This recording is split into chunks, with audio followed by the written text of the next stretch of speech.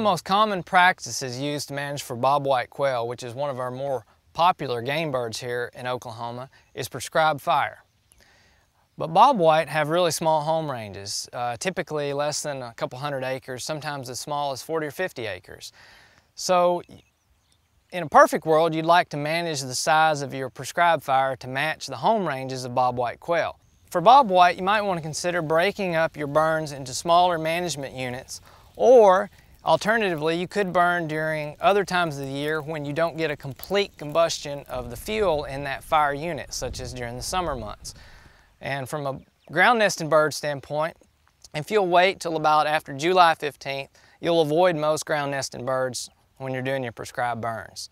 But when you do burn, if you break it up into small units, what you're trying to create is this kind of mosaic of different time-sense fires with different plant compositions and different plant structures. Because as time progresses following a fire, the plant structure gets denser, grasses get taller, shrubs get larger, and the number of forbs usually goes down.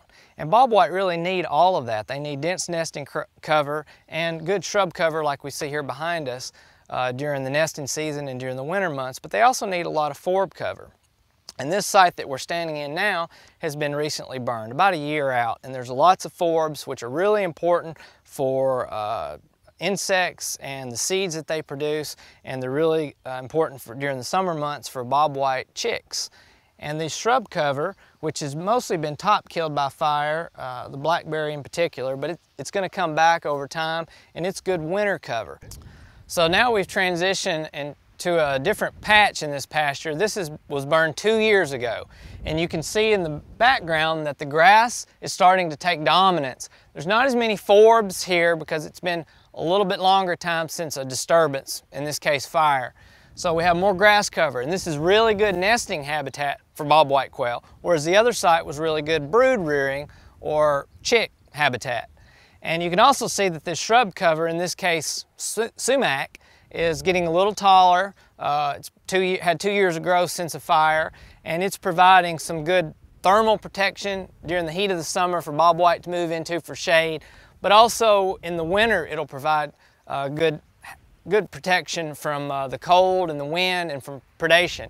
And it also produces seed that bobwhite can utilize. So the point of all this is that if you have different patches within a larger pasture that you've burned at different intervals, you can meet all of the needs of bobwhite quail, that early successional forb-rich brood habitat, that shrub cover that's critical during the summer and winter, and also this nesting grass cover. So you want to think about burning every 2 or 3 years for bobwhite quail, and try to break your property into different patches so that you're not burning everything at once.